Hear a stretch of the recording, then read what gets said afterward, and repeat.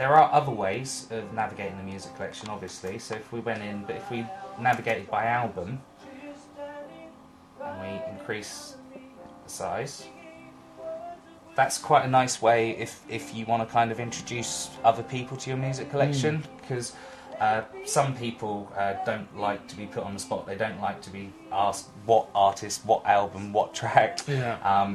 You know, the sort of average person would like to sit there slowly working through, you know, the cover art of your entire music collection. And that's quite a nice way of interacting with your music collection as well. Personally, I quite enjoy doing that in shots. Bottom right hand side, just in case you want to play around with this, that's just to cycle through the 3 views.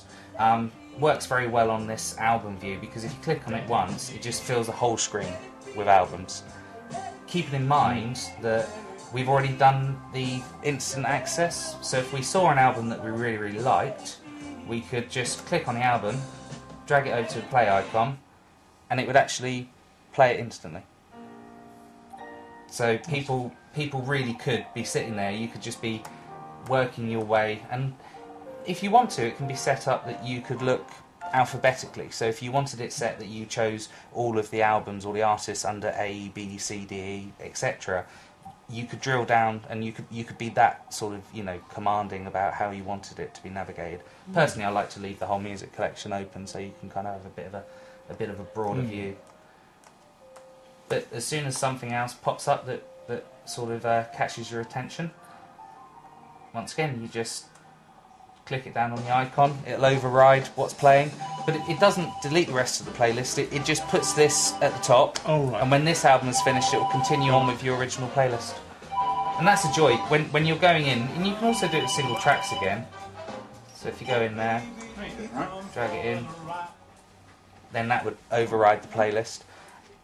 That's quite interesting when you actually go back and get to a point where you look at the playlist you've created, and you know, you end up creating these monster playlists that are actually quite interesting. Press that again, and it will take you to the playlist view.